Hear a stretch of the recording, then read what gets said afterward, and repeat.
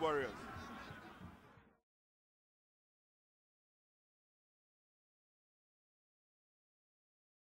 Abdul comes forward.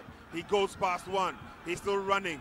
This youngster, he's brought a lot of speed into the Kumasi Asante Kotoko game since he was signed on from Dreams Academy.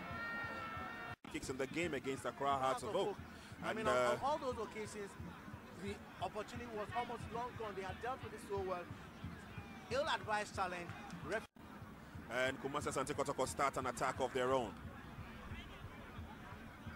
The action in midfield has been a little bit sloppy on the part of Tema Youth, but they gather this time around, and Maxwell Konedu back on his feet. Ball picked up by Frank Boateng. Coming through now strongly is Fatal Mohamed.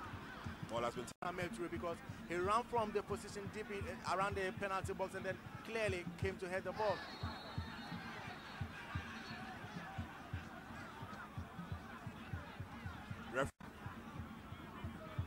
So Tema Youth, they haven't given up. They're unperturbed. They're back on level pegging. Is 1 goal apiece. Moses Oje. To the far side he goes. And Tema Youth coming forward slowly but surely. Joshua Oninku, I beg your pardon. Beats Accra Hearts of Oak by 3 goals to 1. Actually camping in the mountains somewhere on the outskirts of Accra in the eastern region. And I guess it's done them a whole world of good. As Albert rightly told you, due to the fact that they were going to play here on the AstroTurf, they found themselves visiting the Red Bull Soccer Academy in Sogakope. But as Nana Ajimai would say some of the times, for Nathaniel Asamoah, when he plays down the right, the only thing he thinks about is supply. Their opponents. Nathaniel Asamoah picks it up. He tries to play the 1-2 with Kofinti Boache. This time it's cleared out. Good tackle by Tema. He lost that advantage. He pulled the ball back and awarded an infringement. The supporters won't like it, but that was a good decision. Kumasi Asante Kotoko coming under some amount of pressure. Nathaniel Asamoah. Well, they give the ball away. It's picked up by Bernard Ekofu. Looks for support, and he almost always finds it in charity. Decision ignored by the referee. We're into the 45th minute, and barring any time added on, the referee to Kumasi Asante Kotoko. Frank Boateng with the ball. He manages to find support in the long throw. It is.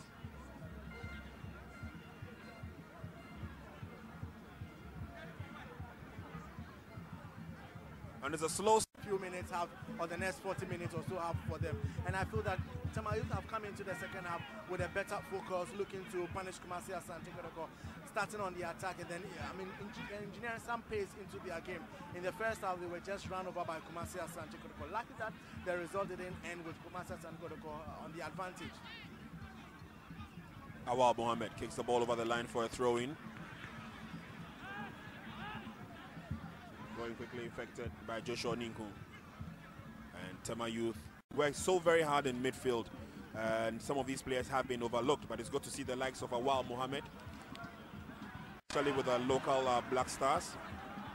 Game goes on with Tema Youth having the free kick quickly infected. Derek Mensah and Tema Youth have the advantage. They maintain possession in midfield this time around, especially in the second half. And it sums it. Otu handled the match today, especially fans of Tema Youth, because they think he was responsible for their demise in their last match before they left the Premiership scene. But he caught his foot in the grass on that occasion. It could be really scary for players, because Tema Youth coming forward slowly but gradually. They're all waiting for the pass towards the 18 box. That didn't work out for now, but still come forward through Joshua Oninku. Oninku's cross, well read by Kotoko. Michael Ekufu hits one out. Pressure is on Kumasi Asante Kotoko. Good thinking by Tema Youth. Settling down.